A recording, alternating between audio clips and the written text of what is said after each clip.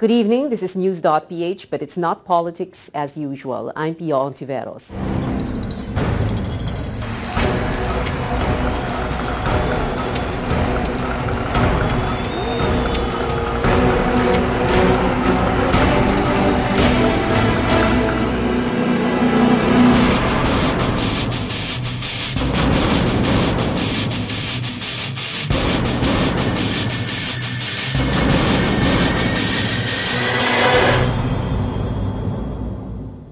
Tonight, we are privileged to have on the show Secretary Panfilo Lacson, the Presidential Assistant for Rehabilitation and Recovery. Good evening, Secretary Lacson. Thank you for hosting us here in your office. Thank you for having me. Thank you. Thank you very much, sir, for being here. Sir, can you tell us how you went about putting together the rehabilitation plan for areas that were hit by Super Typhoon Yolanda? Yes, it's a long process, and we made some innovations. No? First, I cleared with the President if we could do a bottom-up approach, meaning could we involve the local government units in the preparation of the comprehensive plan. But first, we had to capacitate the LGUs because not all of them are technically capable in the to prepare an LGU rehabilitation and recovery plan. So that's what we did. With the help of a bilateral agency, the USAID, because we received or we were given a grant of $10 million, and that's the reason why you saw when you entered that I have that's more than 100 staff, but only 12 of them are under government payroll.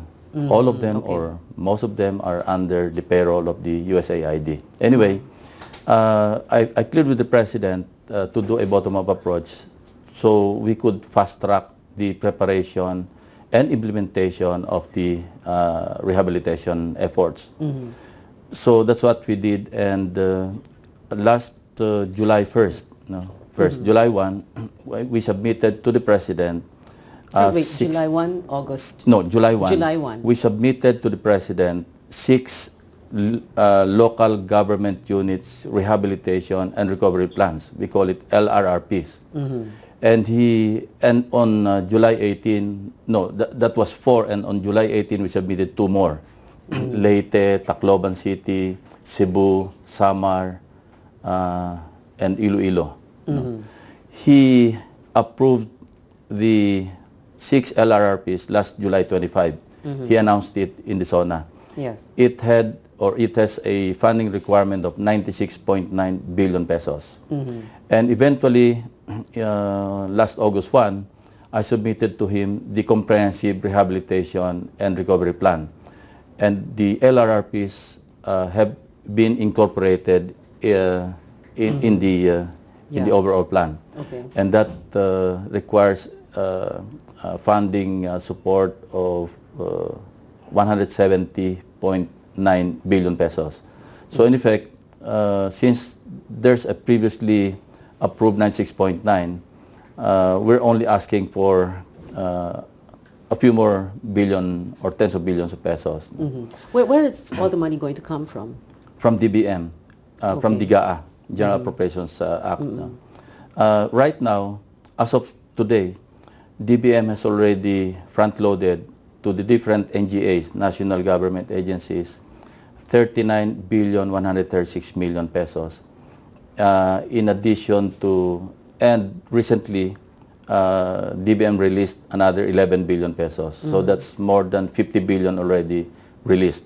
They're already, the funds are already with the national government agencies. And that's even without an approved comprehensive plan, we proceeded with the implementation. We call it phased implementation of projects. Phased implementation. We identified some no regrets and low regrets projects. These are projects that we have to do anyway, we have to undertake anyway. So why wait for the approval of the comprehensive plan? We could start implementing. These are municipal halls, public markets, civic centers, even hospitals, and so forth and so on. Livelihood, mostly livelihood and social services projects. So can we go back to that, the USAID, and how they capacitated, helped the LGUs? So the LGUs were given a template they had USAID staffers working with them, or this is what you do?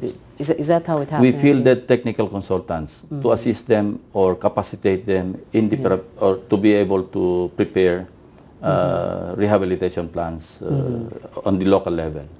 Okay. And the LGU submitted to you, and then you put it all together? Or you also went through them, you vetted? Yeah, we vetted the submissions, the projects as submitted, and all the NGAs, all the line agencies were involved in the vetting process. And there was no problem? There were problems, there were issues, like?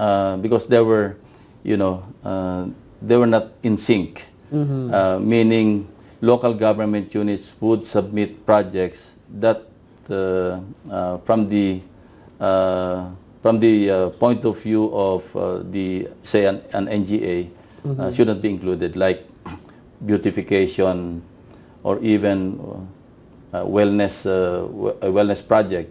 So what has it got to do with rehabilitation? Meaning they're rehabilitating what? Their wellness, their own, not the beautification of the locality, but their own beautification program. So there were projects and activities submitted that when vetted did not pass the scrutiny of the NGAs or the clusters, because we formed, we did a cluster framework approach. No? We formed 5 clusters: livelihood, social services, infrastructure, social services, and support. Support cluster is co-chaired by NEDA and DBM. They will address the cross-cutting issues, policy issues like funding, issues like suitable sites for settlement, identifying or doing geohazard mapping of sites for settlement of the housing units. We're talking here of 205,128 housing units that need to be resettled to safe areas. It's a very broad spectrum of things that you're doing, because you're like, well, your job is to serve as overall manager and coordinator. Yes. So everything that has to do with any rehabilitation of any area affected by Yolanda went through you? Yes, minus the implementation. I have no implementation authority. I have no budget. No. We're here. This is I got this pro bono. No. Including the utilities, so you don't have to worry about electricity the lights we're using right now. Yes. Okay. But there, that's why I asked if everything goes through you. Are there government agencies or officials that act on their own and don't go through you?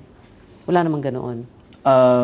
Meron din, but we try to play catch up. Ano? Pagka ganon, we're trying to capture, because we're putting up empathy. Empathy is electronic management platform. Accountability and transparency hub for Yolanda. This will be a legacy project that we intend to leave behind when OPAR, my office, is disbanded. So this can be used by, say, NEDA in monitoring all projects, programs, and activities of the national government, because it's all there. Yeah. Okay. The intention is to enhance accountability and transparency. When is your office going to be disbanded? Well, it's coterminous, because the moment President Aquino steps down, so that's June 30, 2016. Yeah, but won't the rehabilitation work go on even beyond that date? Oh yes, definitely. But OPAR, since it's a creation of the present administration, it will now depend on the next administration to continue. To continue. Yeah. Okay.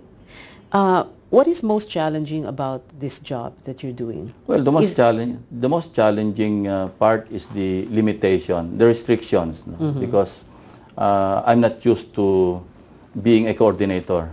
I'm more used or at home with implementation. I want to implement projects. I want to let's compare it with Banda Aceh, because this is the role model of any calamity that hit or that hit as of today, no? Any country in the world. Banda Aceh was headed by Pak Kuntoro, Dr. Mangku Subroto Kuntoro, and it took him 5 months to negotiate for his powers, which were all given to him by President Judhono. He was the one implementing. he was disbursing funds because he controlled the budget. Practically, he had near absolute authority when he rehabilitated Banda Aceh. I don't have any of those. Yeah. Why didn't you ask for that?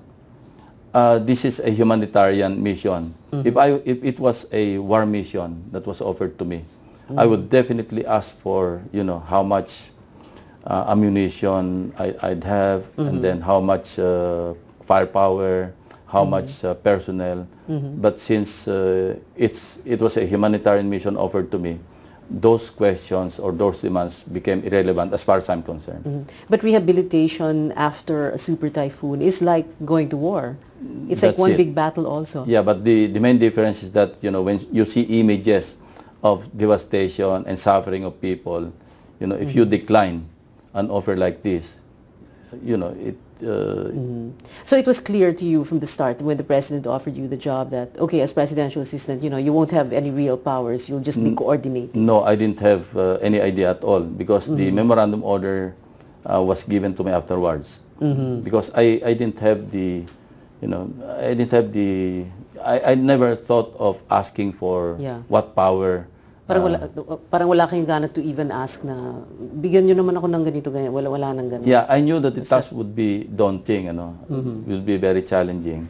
So I just assumed, and it's my fault probably, I just assumed that I would be given sufficient powers. Yeah, because then the question at the end of all of this is, okay, you coordinated very well, you put up a really good plan, you presented it to the president, but the implementation would be left to other people. Who's going to oversee that implementation? Is it going to be one person, or it's going to be a... It's part of my mandate, no, to oversee. But that's just about it, you know, mag-oversee, but I couldn't do anything about it. If I see some shenanigans in the implementation of the projects, if I would see some corruption attending the implementation, that's all there is to it. Okay. I will just have to report to you, or to the president, or to media, to the public. Secretary Lacson, you submitted the comprehensive plan, the CRP, August 1st. Yes. Has it been finally approved by the president? It has not been approved, no. But it's Wednesday today. Yeah, a few days before the November 8th first is anniversary. already next Saturday. Yes. Yeah. That's part of my frustration, you know, because we labored so much, you know, we spent sleepless nights, because that's an 8,000-page, 8-volume document that we prepared. And I was assuming that maybe 2 weeks or a month after we submitted it, it would be approved. But, you know, at the end of the day, we're only asking for a little under 10 billion pesos because, as I said, funds were already released. And the president has already approved the big bulk of the projects included or incorporated in the... But knowing him, of course, he would insist, no, I need to read all those 8,000 pages. How long will it take any ordinary human being to read 8,000 pages? It depends, you know. You can read it if you want. You can finish it overnight. Overnight? Well, if you are, you know, if you are patient enough, and if you can absorb everything. We tried also, I tried with one of my staff, you know, and she was able to finish it in one night. In one night? Okay. Well, probably because she was also involved in the preparation, and she was quite familiar with the contents. So it did not take too much effort to read everything in one night. Secretary, there was so much, or perhaps maybe not enough focus on the casualty count. I wonder if you remember that at that time, because at that time, the president in an interview with CNN International had said about 2,500 deaths, perhaps. But now, at this point, what we're looking at, what we've heard, the latest official figure is 6,000 plus. 6,300. But do we actually know how many people really died? Because there are so many other reports of other missing persons who are not yet 1,800 plus still just missing, unaccounted for, yeah. So you think that is the correct number? A little under 8,000 people? Well, we can only depend on the official figures reported by OCD, the Office of Civil Defense. You believe those official figures? Well, I have to believe the official figures because there's no other agency or any other source of the figures except the official figures that I should believe in. Okay. I know your work, sir, is rehabilitation and recovery, but how would you describe the response of the national government during the crisis? When you too much criticisms, but again... Too much criticism of the national government response? Yes, but I would say that it's not really that accurate. It's not really fair to judge the response, and whatever development, whatever efforts are are being poured into the corridor on Tacloban, because we're too focused on Tacloban. But remember, there are 170 other cities and municipalities. Yes. The DSWD, along with the different clusters of the United Nations, declared the transition or the shift from relief and humanitarian phase into rehabilitation and recovery phase. This happened last July 4, or 7-8 months after Yolanda struck Central Philippines. It's a record of sort, it's record-setting, because according to the United Nations, the standard period or the normal period to shift to rehabilitation and recovery is 1 year. So, but we did it, or to the credit of the social services cluster, we did it in 8 months. In so much less. And a month later or thereafter, we submitted the rehabilitation plan. It has also not happened elsewhere. Elsewhere, okay. But you, Secretary Lacson, are satisfied with the way the national government responded when Haiyan struck? I was not privy with... No, just watching it unfold on your television screen, for example. Well, I would say that the national government responded well, along with the other multilateral and bilateral agencies, along with foreign governments. Yeah. Everybody came. The whole world came practically.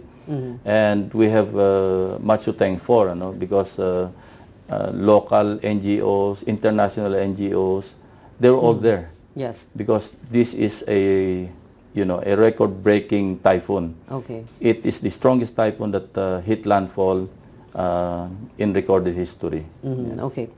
Secretary Lacson, was another position promised to you before this job that you now hold? But I'll ask you to answer that question when we come back, so we just need to take a break. News.PH will be right back.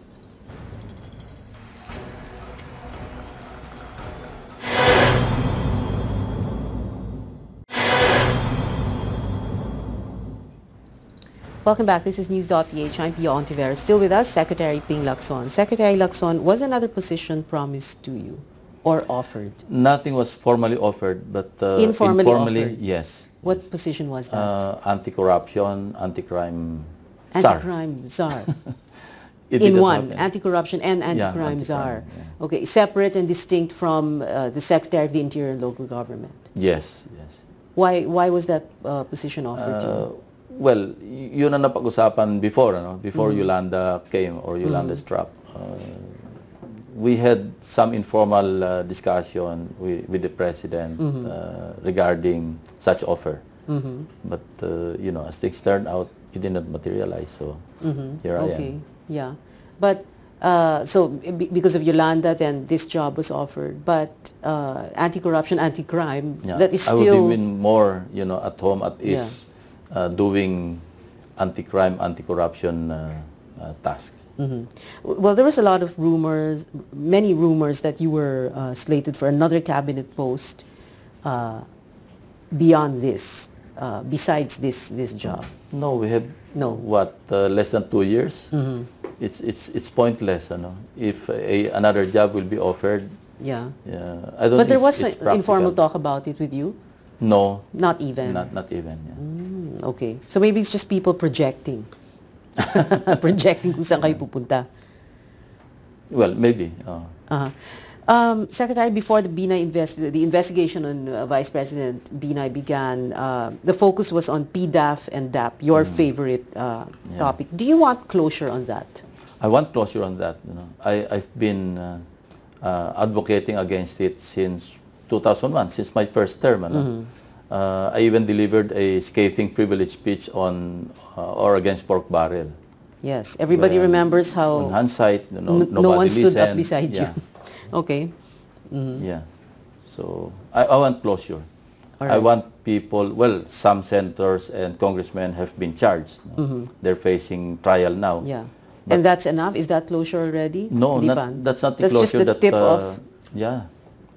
We should really go more deeply into the scheme of things, whatever happened to all the billions of pesos wasted, Okay. those are, taxpayer money.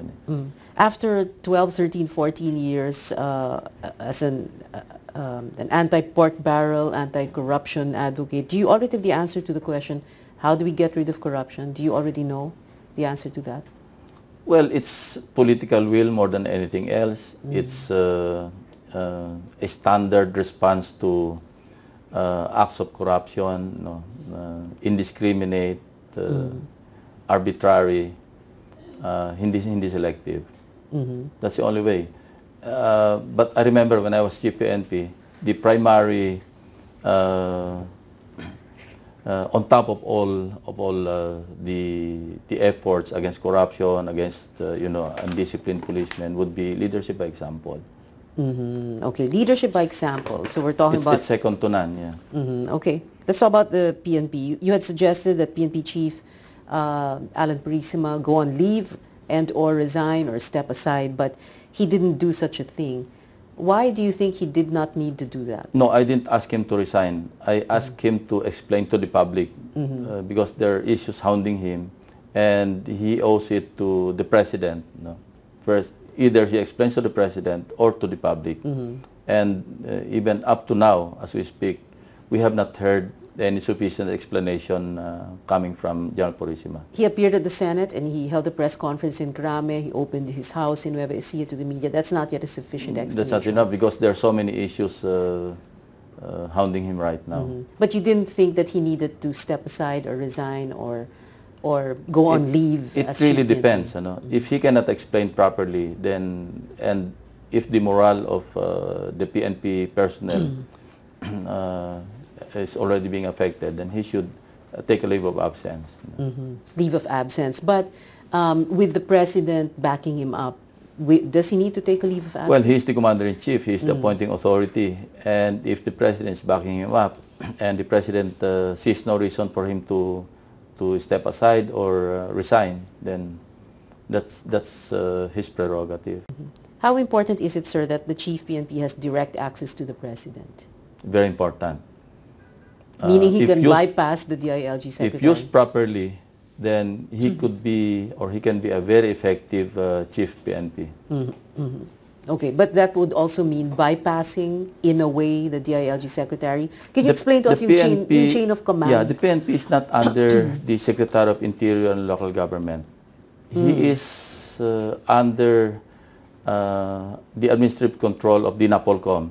Okay. And in his capacity as ex officio chair of NAPOLCOM, then the Secretary of Interior and Local Government becomes, being the chairman, has some degree of control over the PNP. But NAPOLCOM is all about policies, regulations.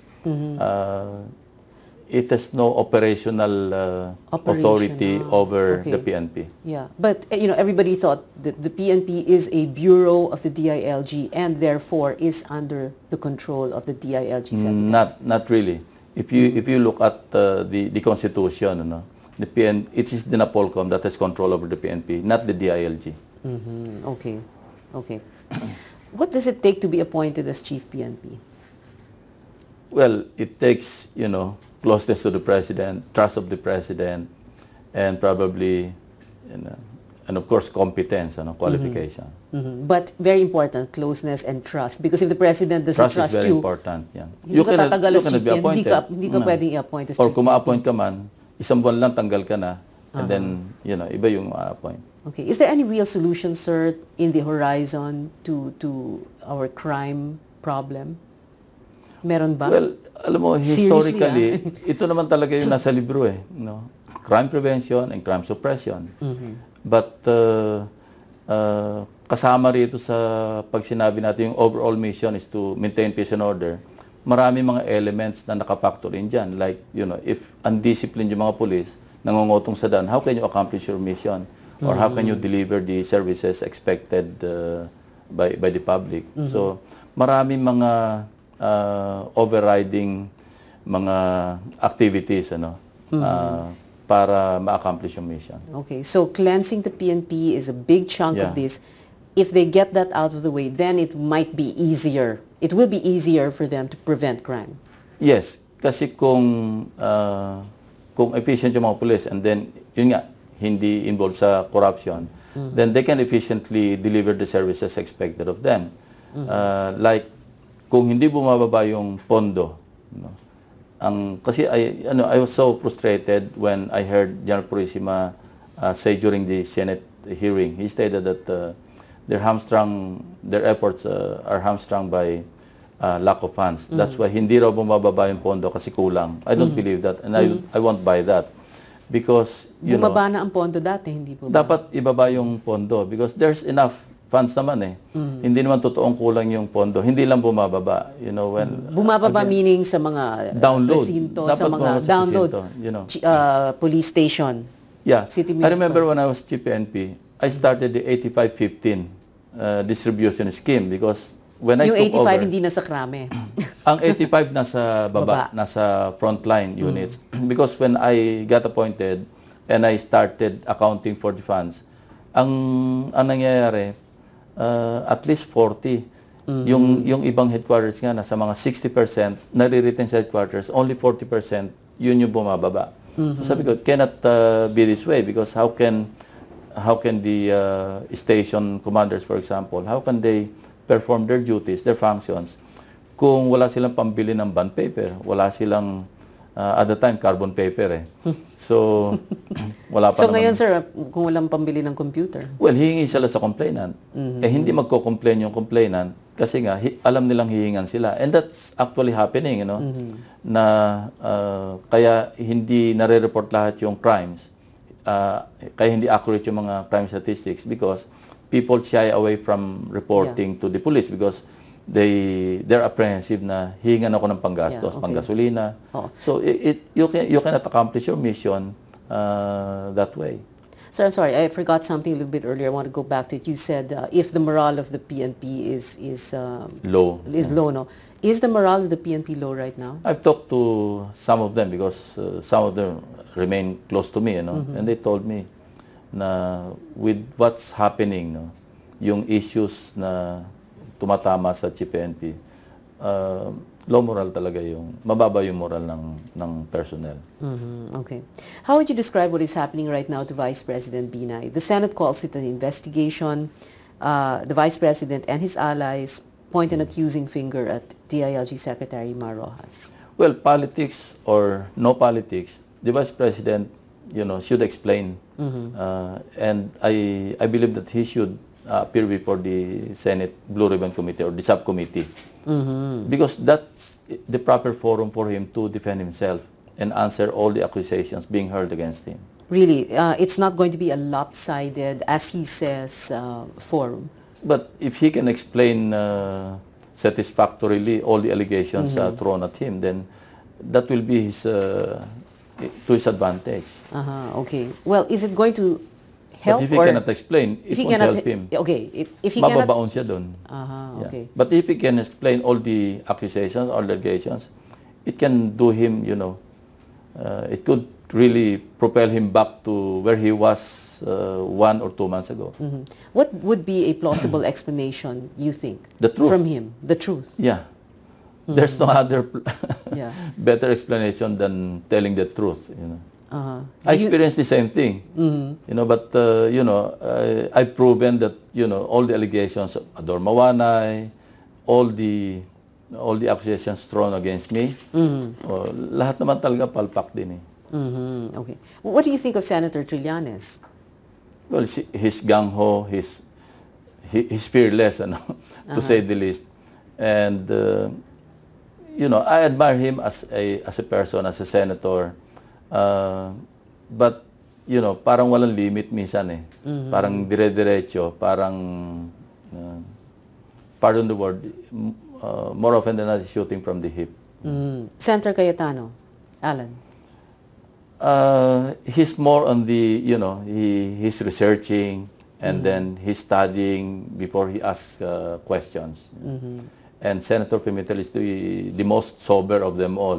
You knew I was going to Senator Gingona. Well, I was surprised that he refused to handle the investigation because that's Blue Ribbon Committee mandate. Pagka issues of corruption, dapat siya, ang chairman ng full committee. Okay. Don't worry, I won't ask about Senator Miriam Santiago. Sir, are you through with electoral politics? When people talk to you, do they tell you they want you to run and for what? Marami pa rin nagsasabi na why don't you give it a try, without hindi pagbuhat sa lima ko. Sabihin you're the antidote do sa mga issues ngayon because peace and order, corruption, PDAF, DAP. But of course, pasok dito, process, labas din sa kabila. At the end of the day, we talk of, is it still worth it? Tapos, it's not really easy to win an election, lalo na kung one-on-one. Kung senatorial, I can, but again, hindi pa rin ako decided if I would like to go back to the Senate. So, I'm more inclined, right now, I'm more inclined in retiring, in retirement. After, parang I've had enough of government, I've had enough of politics, I've had enough of this kind of work. So, ang inclination ko right now, yun ang sentiment ko, if you ask me, and I'll answer you very candidly, kung ngayon tayo nag-uusap talagang parang tama na, enough is enough. I think I've done enough for, more than 40 years. Parang sa akin, tama na yun. That's my mentality. That's my mindset, mindset right now. Mindset, but it doesn't look like you're about to Pia, I'll confess to you, in all my past job assignments, from a military officer, Philippine Constabulary, naging PNP, Chief PNP, Senator, yung assignment ko, I had always aspired to do better than the previous one. Yun talaga yung goal ko, yung objective ko. Malakas yung passion ko doon. But when Yolanda came, this is the only job assignment I've ever had that I'm always thinking of resigning every single day of my life. Really? Yung frustration keeps on building up. Keeps building up. Tapos every single day that I wake up in the morning to report for work, para bang it's too stressful and frustrating. Frustrating in the sense that no matter what we do, parang damay-damay. Ako yung nakaka-feel ng brunt ng mga criticisms, may basis man o wala. But, it's kind of frustrating that I wanted to do more. I wanted to accomplish more, do better. And I could have done better. I could have accomplished more had I been given all the powers and the authority that I, Can you still ask for it now? So that things will matter? Mahiyaan ako, Pia, pagdating sa paghingi ng budget. Kaya nga when ES Ochoa visited us here, because dito ginawa yung before the presentation that should have happened today, punta rito because he wanted to synchronize all consolidate all the numbers para isa lang yung boses pagdating daw kasi nga nagkakaiba-iba.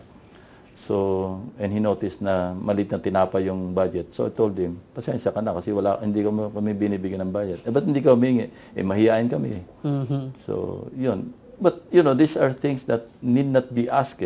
Yes. They should know that I have a big staff here.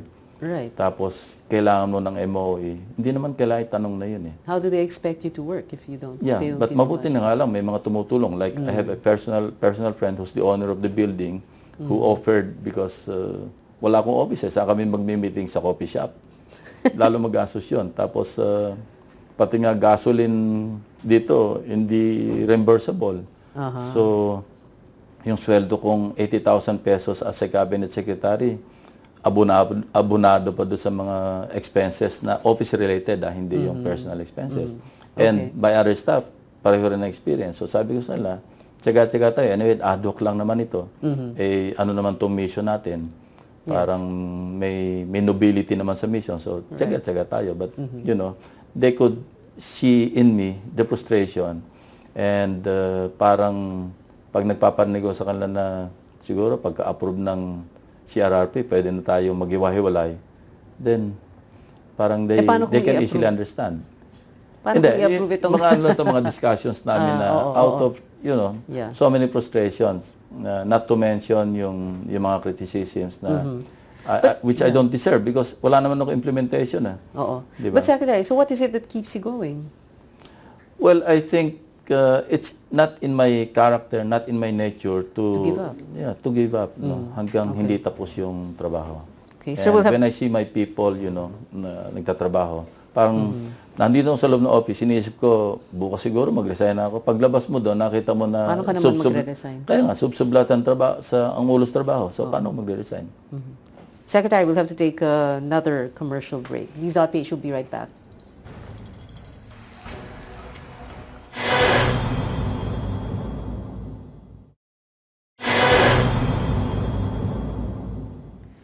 Welcome back. This is News.PH. I'm Pion Tiveros.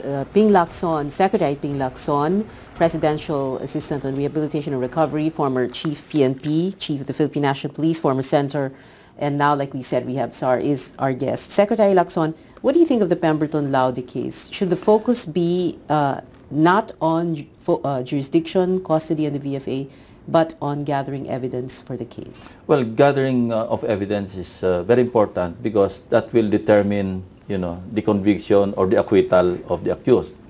But it's a good thing that he's now under the custody of at least the armed forces of the Philippines. He's in Camp Aguinaldo. He's detained there. And I just hope that when the case reaches its final conclusion, logical conclusion, he would stay under the custody of the Republic of the Philippines. No? Even if he is in the JUSMAG installation. Well, he's still within inside Camp Aguinaldo. Yes, but we're just hoping. We want to see the day when a conviction is rendered, and then he'll go straight to Muntinlupa, and not not the U.S. Embassy, not remanded to the custody of the United States through the U.S. Embassy, and then all the way to the United States. Is the VFA unfair to our country? Should we amend it or repeal it or what?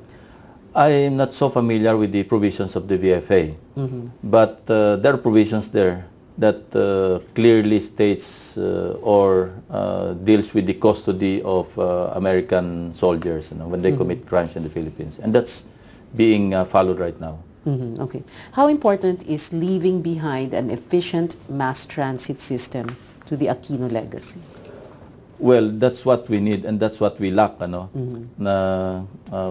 we're left behind by other countries, pagdating sa mass transport. You look around us, lahat nando na, nasa mass transport na. Tayo, kanya-kanya pa ring kotse, kanya-kanyang bus, kanya-kanyang jeepney. Walang effort man lang to really institutionalize yung mass transport system.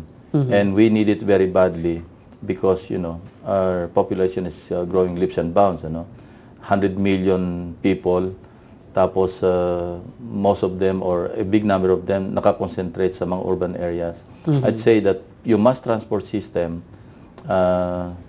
ito yung mag-decentralize even ng population because if there's, like Tokyo for example, most of the, yung daytime population ng Tokyo, malaki, pero nag-uwian sila because of an efficient mass transport system in Japan. Dito sa atin, ang focus, Metro Manila, dito nakatira because of poor transport system. Okay. What were the tumultuous years of your life, sir? Was it those years in the Philippine National Police or the years in politics? The years in politics. Who made it tumultuous for you?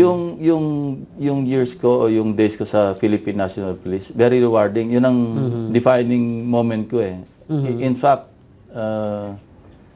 ito dapat sikreto kasi passport yung ginagamit 1999 eh. Ang clue ko is best year. Kasi yun ang best year of my career, no. Password nyo? So, palitan nyo na yung password nyo? Hindi mo naman kung paano i-configure yun eh. Okay. Well, who made politics tumultuous for you? Well, many things, Sir, who? Gloria Arroyo. She really made my life miserable. I'll tell you what, December 2000, when I was Chief PNP, my trust and approval rating No? Mas mataas pa ako sa ibang cabinet or most of the cabinet members of former President Estrada. I was hitting 73% trust rating and approval rating. January when I filed my certificate of candidacy, January 2001, and then all the way to becoming a senator, when they started hitting me when they took over, January 21, non-stop, talagang sustained.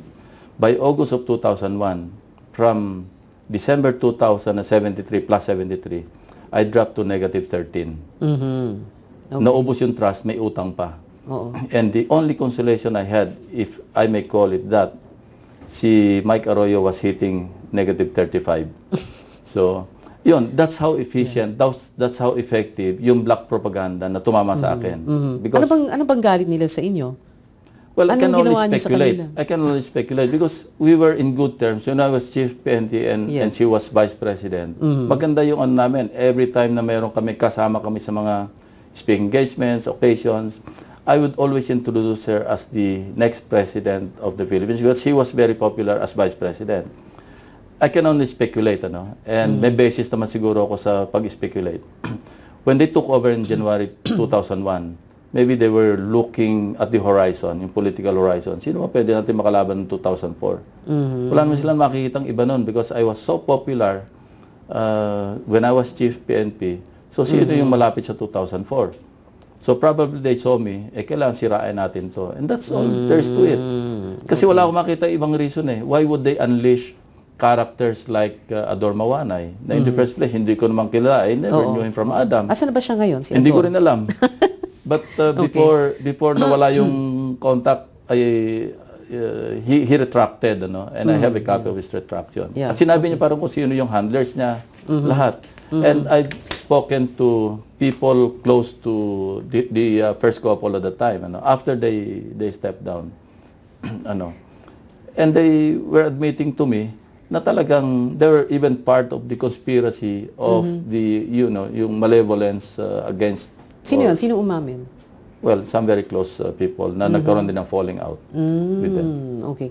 All these people, I mean, Ador Arroyos, etc. There's a whole long list. You had such a long list of enemies.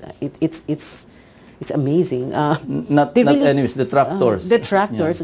They really hated your guts. No, they're being used and they're allowing themselves to be used. Some of them are being paid. Okay. Did you feel at any point that your life was in danger? Yeah. Yes? Many times. Okay. Especially during my law enforcement days. That's why. But in politics? Oh, yeah. I could feel it, yeah. Okay. There's this line I will never forget. Alam ba ni Mrs. To?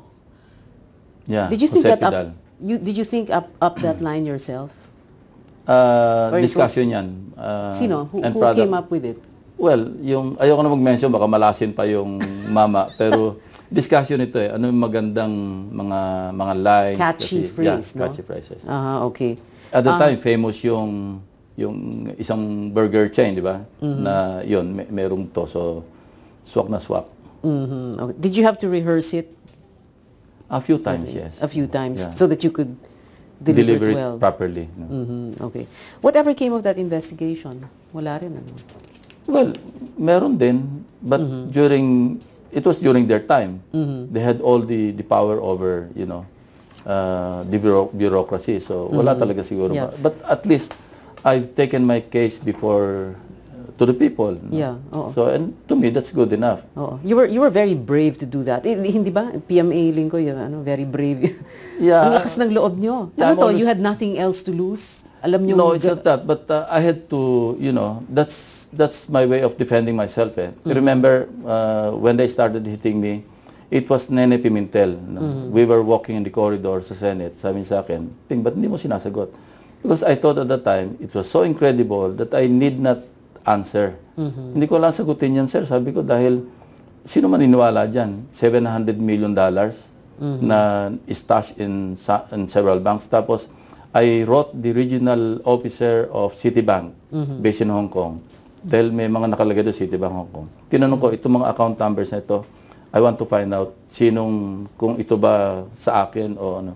Ang sagot, fictitious No, non-existing yung mga account numbers. So, And then I was the first and probably the only public official who signed a waiver sa bank secrecy law, no? And I sent it to Victor Corpus. Sabi ko sa kanya, ito yung lahat ng account numbers na inilabas ninyo. Ito yung waiver ko. Whatever you get, sa inyo na. Either you donate it to the government or you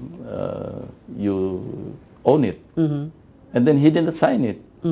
Ang reason masyadong tenuous, no? Ang sabi niya, ang spelling ng last name ko, S, hindi Z. And dali mo namang, initialan mo, di ba? So, alam ko talaga lahat gawa-gawaan. So, hindi ako nag-react until noong na-realize ko na, hindi ko sinasagot, talab sa mga tao. It came to a point that I was already ashamed to, to go to restaurants, public places, because I could feel that people were looking at me with, distrust and, malungkot, talaga malungkot. And I felt I was so alone. Even my closest friends when I was chief PNP, yung mga, sabihin natin, mga sumisip-sip sa akin, tapos tatawagan mo, they wouldn't want to talk to me. Yeah. Okay. Or they would take my call, and then pag nabosesan ako, ang daming reason para may I go out. Para pero ngayon, kaibigan niyo ulit? I remember their names. you will never forget. Yeah. Si Vic Corpus, nakakausap niyo ba? No, I haven't seen him. Hindi na.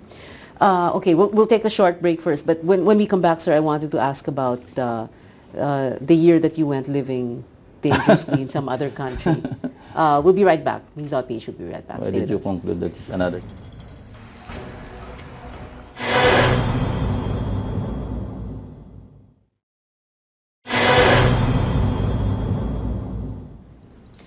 This is the last stretch of News.PH. Secretary Ping Lacson is with us. Secretary Ping, where in Europe did you go into hiding? Amsterdam. Amsterdam? Yeah, and Germany. Why those two places? Doon ako may kaibigan. One is a former soldier who worked under me, who worked there since mid-70s. Former soldier, meaning PC, mga sundalo PC, nyo, yeah. mga sargento, ganon. And the other? The other one is my wedding godson, who's a foreigner, married to a Filipina. Okay. So they took care of me. Doon lang, and then maybe other areas. What prepared you for life on the run? Nothing? Everything. Prepared? Yeah. What? I mean, what prepared you for life on the run? Because, sometimes you think you're not prepared for it, and then when you're there, you cope. Well, I was just, I just felt that I would not allow myself to be behind bars even for a minute for something that I did not do. I did not commit. So ayoko yung pagtatawanan ako ni Gloria, nakita mo, andyan ka.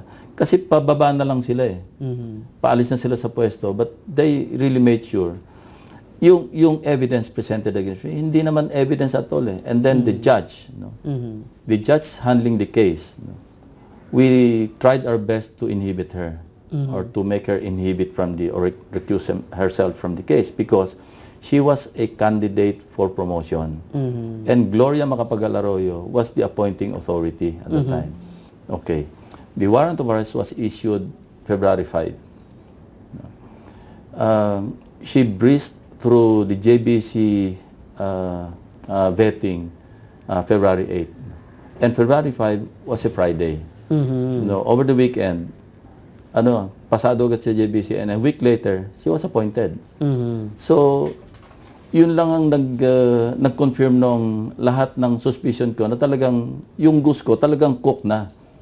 Had she inhibited, I might have considered, facing trial. Pero kitang-kita ko, a warrant of arrest would be forthcoming. Meron ka ba bang ibang choice? At tapos you'll suffer probably 5 years, 10 years while the trials. So how did you get out of the country? Siyempre. The regular. Yeah, regular. Kasi wala naman akong warrant. That CCTV that showed you going through the immigration. Wala naman akong warrant of arrest nun eh. Wala naman akong hold departure order. How did you come back? Through regular? No, medyo hindi regular kasi where did you pass? The back door? Yeah, Yeah, because You used your own passport or what? No, it was a travel document issued.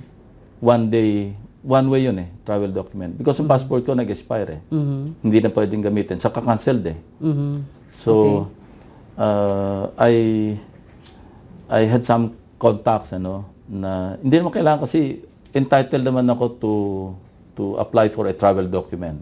Yeah. But I did something naughty just to, because I was imagining people like Jok Volante and the others would be coming home. Tapos paggaguluhan ng media. And ayoko nang ganun na, although I was already a free man, Oo. At hindi naman siguro kayo the type na magpapa-stretcher, magpapa-ambulance, magpapa-wheelchair. Hindi, pero I was a free man, di ba? Tapos na yung case Okay. Ayoko lang nung masyadong fanfare. Kaya ginawa ko nga, I diverted my flight. Dapat sa Naiya, di ba? So, nag-ano ako ng Cebu. And then, kinat ko pa nga yung mga ko para walang trace Okay. Why didn't you get caught? Because probably of my own experience, because I was used or I'm used to catching criminals, so I would know how to evade. Escape and evasion tactics. Yes. Okay. But those were the loneliest days of my life, kasi you were alone, away from your friends. You wouldn't know if you would ever come back, if you'd ever see your family, your friends. Were you able to keep in touch with them in any way whatsoever? Through fictitious email addresses, mga ganun. Email only? Yeah, email and Skype? Wala pang Skype, no? Hindi, using your friends? Yeah, fictitious, Yeah. Pero email lang, so walang video calls? Wala. Okay. Can you tell us, sir, which Philippine president do you believe did the most for the country? Well, I continue to believe in the honesty and integrity of the present president, President Noynoy. Kasi sa akin, ang tingin ko, an honest president who has integrity, parang more than 50% of yung niya, parang panalo na ba? Yung parang lamang na. Half the battle is won. Yeah, half of the battle is won. Okay. Kung honest saka may integrity yung presidente. So he's the one who did the most for the country as far as you're concerned. Not did the most, but the most honest, tapos may integrity. I believe it is President Aquino. Yeah. Can you describe him to us in your own words? Well, I mean, apart from honest, we know that already. Yeah, masyadong detalyado No, yung bang I've attended a few cabinet meetings, even yung small clusters, cabinet clusters. Sobrang detalyado and walang makakalusot sa kanya. Walang makakalusot.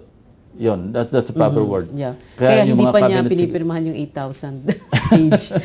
Gusto niyang basahin isa't isa. Well, I don't know. I don't know about that. He has his own reasons for not signing it yet. Okay. What kind of a president do we need in 2016? Well, I'm looking at a Lee Kuan Yew type of a president, benevolent, but yung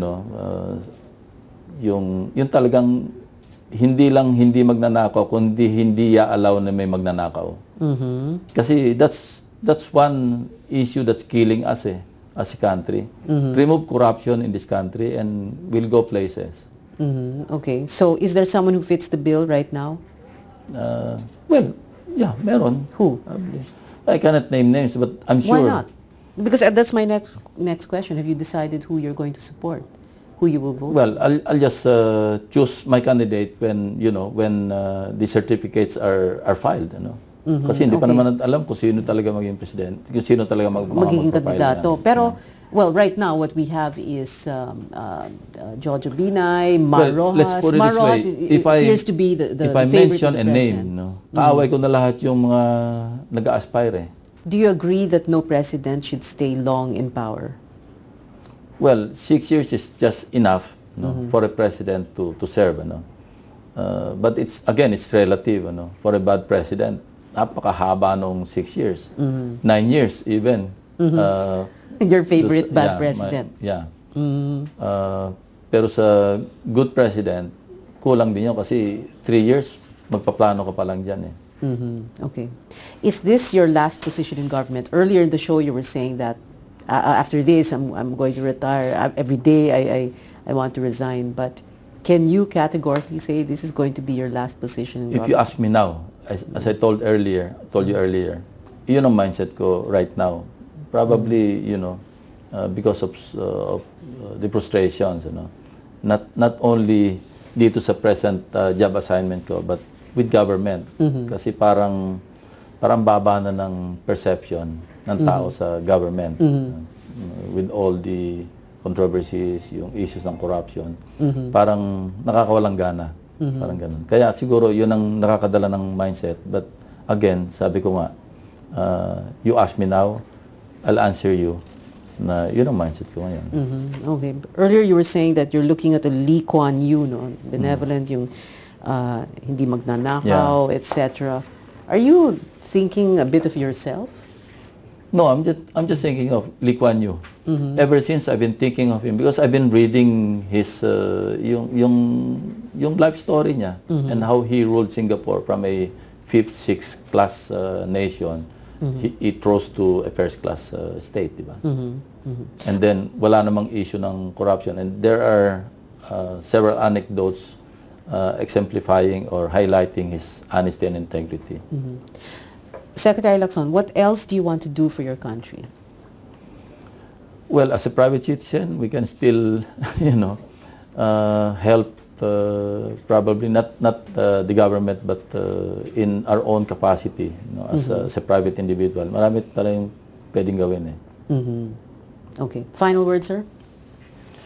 Well, gusto ko lang i-focus sa Yolanda, no? Ang message ko lang, especially sa mga survivors, we know that people are getting impatient, and rightly so, understandably so, because when you are a victim, 1 year is too long, even 6 months is too long, even 1 month is too long. But I'd like them to understand that, you know, rehabilitating an area hit by the strongest typhoon, that made landfall, talagang hindi ganun kadali, no? Yung pag-prepare nga lang ng plano, napakahirap, lalo na pa yung implementation. We'd like to assure them that no matter what limitations I have in my mandate, I will exercise it to the hilt to really protect the use of funds, ano? Yung talagang we'll really oversee yung implementation given the limitation of my office. So when is the President going to sign the... I hope he signs it today or tomorrow. Kasi I'd like to think, I'd like to be optimistic. Ano? The reason why he canceled today's presentation is maybe he didn't see any more a need to present it. Because anyway, in the memo that we submitted or the Executive Secretary submitted to him, ang hiningi na lang talagang funding nasa mga 9.9 billion na lang eh. In-approve niya na yung bulk na release na yung iba. So, what's 10 billion compared to 170 or 167 billion? Okay. Thank you very much, Secretary Ping Lacson, for joining us. And thank you for watching. Join us again next Wednesday. I'm Beyond Tiveros. Good night.